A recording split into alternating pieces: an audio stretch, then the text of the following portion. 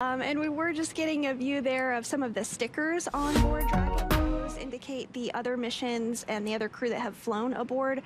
And at that point in time, the capsule will be traveling around 120 miles per hour, and we can see those main parachutes deploying now. Beautiful thermal view there of the capsule and 4 healthy mains. What a beautiful sight. As you can see on your screen, we have Dragon splashdown. Swinging a little bit, but it will be centered using the tethers and then placed into that nest once centered.